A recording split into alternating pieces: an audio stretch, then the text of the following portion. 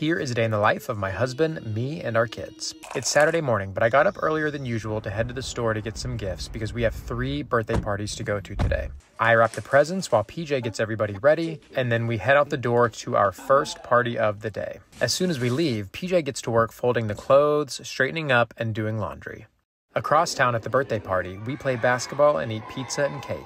Meanwhile, back at home, PJ's on a roll cleaning the entire house. While he's doing that, we walk over to birthday party number 2 right down the street from our house. And PJ continues to straighten up our bedroom, the living room, picks up the kitchen, and does yet another load of wash. After that, he takes a shower and gets ready to head to the gym for a workout. By the time he gets back, he makes some coffee just as we're getting back from the parties. We have about an hour of downtime, and then we head out the door to our friend Mandy's birthday party in her gorgeous backyard. As the sun went down, the band picked up, and after a bit, it was time to head back home and get everyone in bed. The end.